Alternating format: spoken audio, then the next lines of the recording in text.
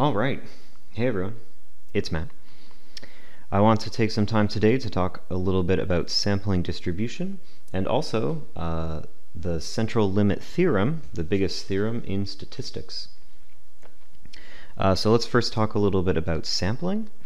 So far we've been dealing mostly with descriptive statistics and probability. So can you describe particular data that you have? Now it's time to try and do some inferring. So to take some kind of random sample of a population that we're interested in. Maybe this big blob here is a population we're interested in, and investigate maybe some smaller sample, and then based on what we see in the sample, we can hopefully make some inferences back about the total population. So for example, you may be interested in all of the Canadians with diabetes. There's 2.5 million thereabouts. It would be impractical to talk to them all or to survey them all, but maybe we could take a sample of 1,000 that was hopefully a random sample. Maybe based on that sample we could start to make some inferences back about the population. Now there's a number of different ways there's a number of different samples you can get when you conduct this random sample. So if we have a population of size n,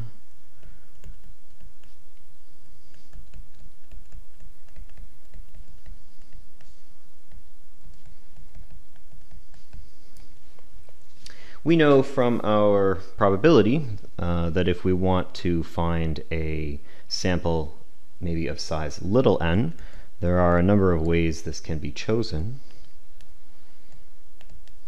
This will be n choose n.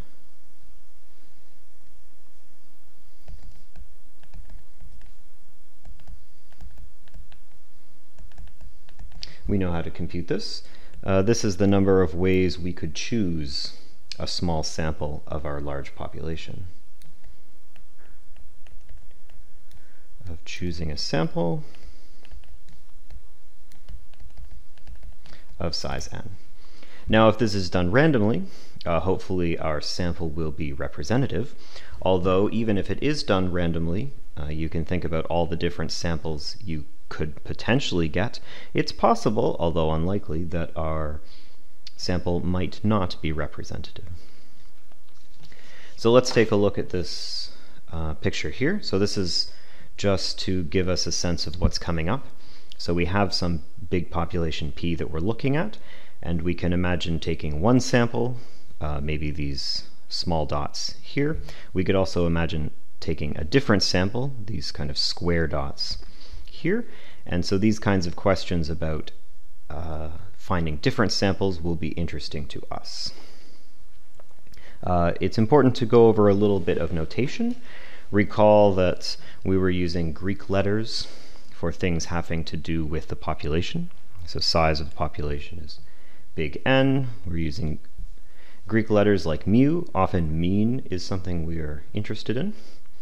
Whereas for the sample, we'll often use little n for size and our familiar letters like X here. So there's a number of things you could be interested in. You might be interested in the mean, median, mode, range, standard deviation for both the population and for the sample. Standard deviation will be particularly important to us. Here it's written sigma x. Sometimes you just write sigma. And we'll use S for the sample standard deviation. There is also the proportion, P, which we haven't talked about so much, although this is we can think about this as a proportion of a set that has a certain property. So you could say something like the proportion of maybe set A, whose favorite color is green. Maybe you'd want to compare that to the proportion of set B or C, whose favorite color is green. So that we usually use P. Sometimes we will use pi for population, the Greek letter, P hat for sample. Okay, So with that notation out of the way, we're going to get into talking about confidence intervals and hypothesis testing. Regardless, in all cases, we think about desiring a large sample size. If we have a large sample size is large, then this sample statistic we're hoping will be a reliable estimate for the population. So we may not have the actual mu here, but we may have our x bar, the average of the sample, and we'd like to know whether or not that is a good representation of the mean of the population. So we've got a few inferential activities that we might do. We might construct some kind of point estimate of population parameters. So this is, like we've just said, to sort of say I'd like to know about the mean of the population, but I only know about the mean of the sample. The next thing we could do is to think about confidence intervals. We could maybe try and put some bounds on what the mean of the population is, to say I'm pretty sure it's between here and here. And finally, we'll talk about hypothesis testing. This is a big unit for us, kind of a formal way to test some kind of scientific hypothesis you might have about the values of a particular parameter. Now these sorts of things that we're going to be doing are only valid if we have random samples. If our samples are chosen in a biased way, a lot of what we'll do will fall apart, and it won't. We'll get results that don't make sense or are misleading. And if the sample size is too small, we may also have some problems too. So those are some things to be aware of. Okay, let's go and do an example now to see how this works. So let's consider here a population composed of digits of some phone numbers. So we have a bunch of students, they all have a phone number, their phone numbers have the last 4 digits. Let's say we take all of those digits together and just shuffle them up to give us basically just a population of 200 numbers between 0 and 9. This is actually some real data coming from previous year's students, and plotted here is the distribution of the digits in the phone number. This is the last 4 digits. So we've got a histogram here. It's a frequency histogram. And we can see that maybe we've got about 24 zeros, whereas maybe something like 28 sixes and maybe only 16 threes that are popping up in these student numbers, or digits of phone numbers. Now, let's imagine taking some samples of this population. So let's say this whole 200 here is our population, n equals 200. Let's imagine taking some small samples of 5 from this population here. So maybe just for example, you could imagine we do this kind of randomly. x1 could be 2, x2 could be 0, x3 7, x4 2, and x5 8. So I just randomly pulled these earlier from the sample set. Let's imagine trying to compute different things. So we could compute the sample mean, the x bar here. We can do that just by taking the average in our familiar way. Add up all the numbers, there's 5 of them in total. So that gives 19 over 5, or about 3.8. And let's not do it by hand. We can throw these numbers into R and have it give us a standard deviation. It's about 3.49. Now, the average here is about 3.8. Is that going to be the average of the whole population? Well, maybe not. It looks like the average for the whole population might be maybe closer to 5 or so, maybe 4 or 5. I guess 3.8's maybe not bad, but it might be a little off. We happen to get 2 2s this time, which might drag it down a little bit. And you can imagine that if you take a number of different samples, so we could sample in different ways, at some point we may get some not representative samples. We might get 3 zeros and 2 ones. That would have a very low sample mean, which would be pretty far from our total population mean. So the x bars and the s's for the sample, they're going to be different depending on what sample we get. And so we'd like to make sense of how they're going to differ from the sample, from the total population. So let's consider this x bar here as a variable. Let's randomly choose 5 digits from this population a bunch of times. So we've done one sample already, we got one x bar. Let's do it again, get a different x bar, do it again, get a different x bar. Let's do that 100 times, and then plot everything in a histogram and see what we get. So here is the histogram. We sampled a number of times from this population. There's a name for this. This is called a sampling distribution.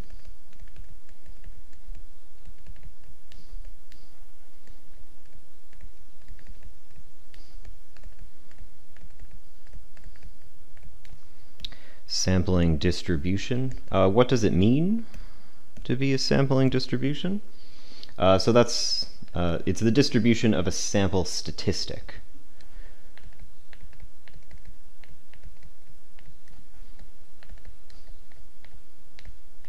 So some sample statistic like mean or standard deviation.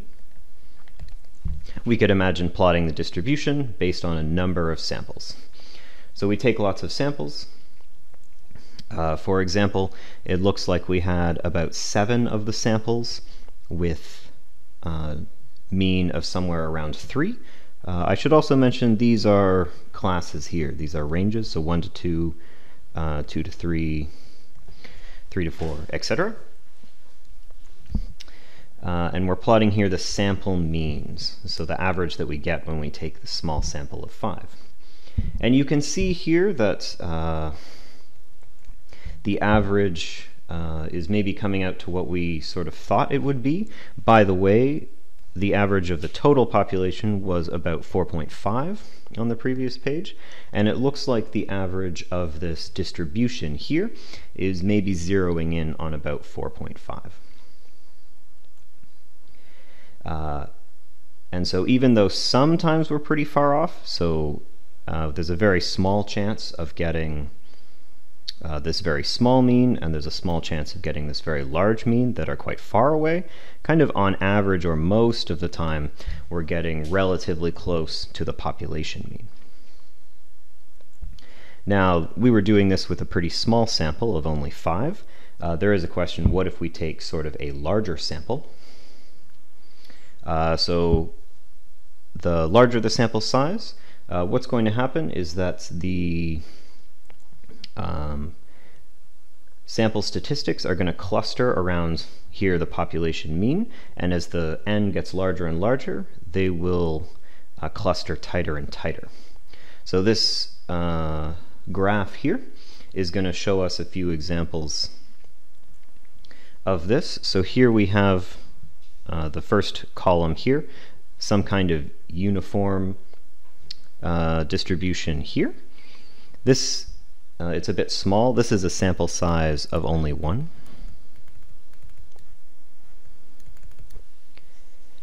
So we sampled all of the things from our population in just sample sizes of 1. So this is actually just our population. It's a pretty uniform distribution.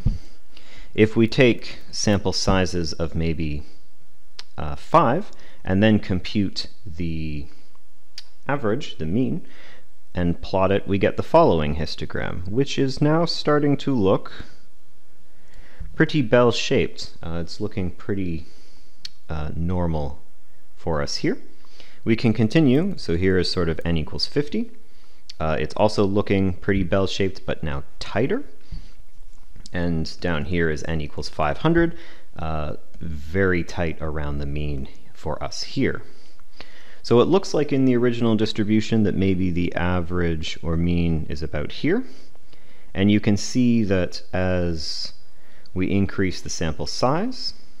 The average of all of the sample statistics is coming out to be about the mean of the population, and as we increase the sample size, they are clustering tighter and tighter around this value.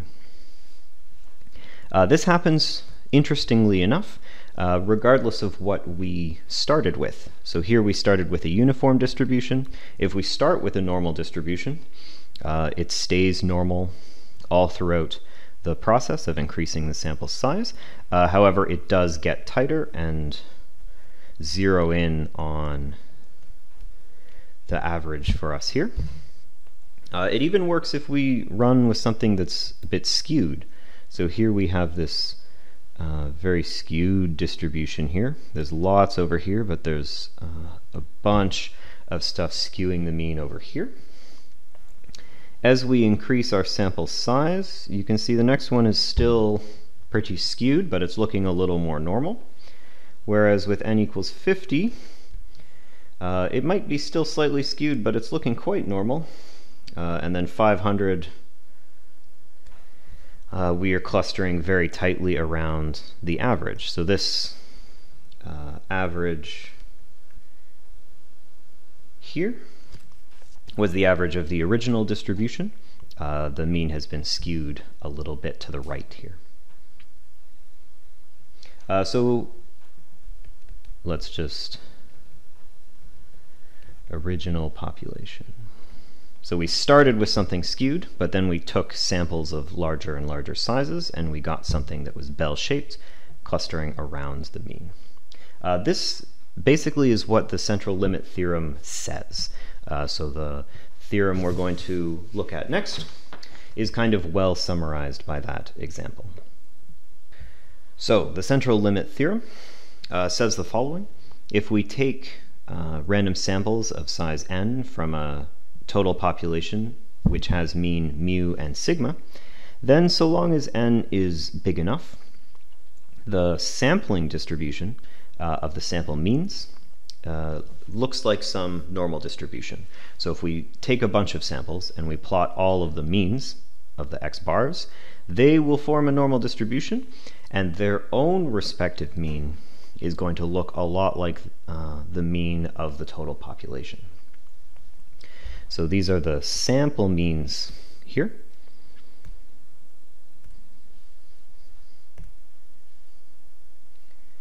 And this interesting notation here, the mu x bar.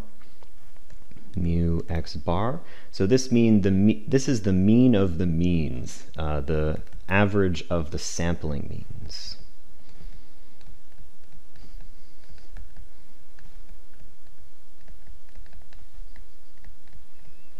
So you take a sample, you get its mean x bar, you do it again, you get another x bar, and you take the average of all of those x bars to get mu x bar. That turns out to be the mu of the total population. We can do the same thing with the standard deviation, except the theorem gives us a slightly different looking formula here.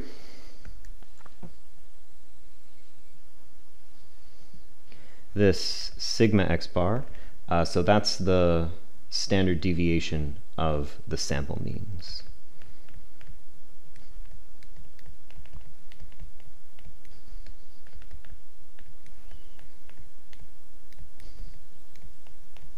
So you can imagine finding a whole bunch of different sample means and then asking about their spread, finding their standard deviation.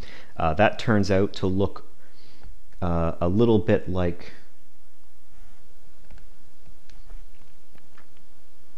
the standard deviation sigma of the whole population, just divided by this square root of n, the size of the sample.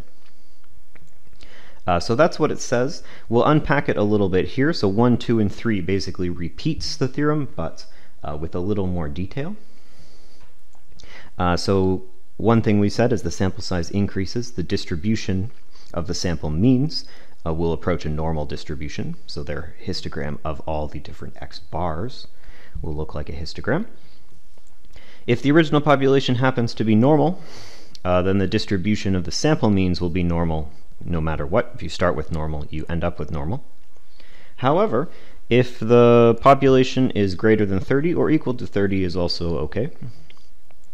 In this case, as long as n is big enough, the distribution of the sample means will be normal regardless of what it looked like. So even if it was uniform to begin with, after some sampling of some large samples, it will start to look normal. So that's handy for us.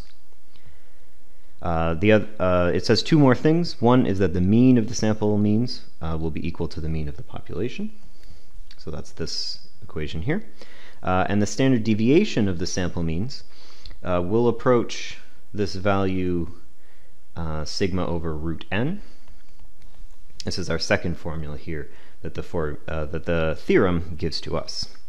You may also hear this sigma x bar called standard error of the mean. That's a word that gets thrown around. So as n gets larger and larger, the approximation gets better and better.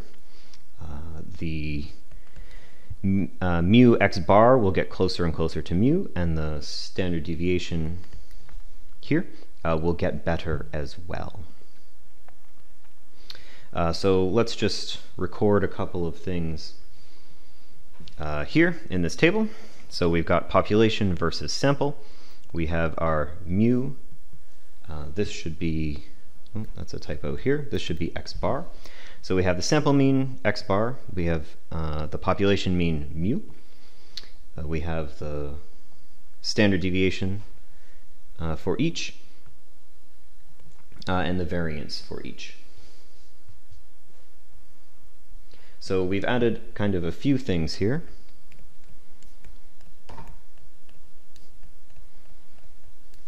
So we have now the mean of the sample means.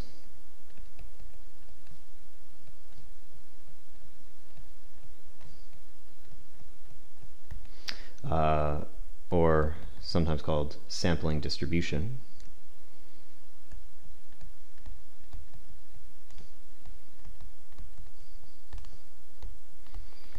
So we now also have this mu x bar, which is the mean of the sample means.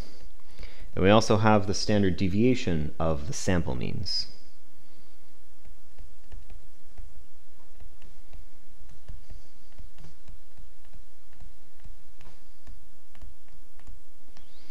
So that's sigma x bar. So you find all the sample means x bar, and you take their spread. Now, as long as n is large enough, these two are going to work for us.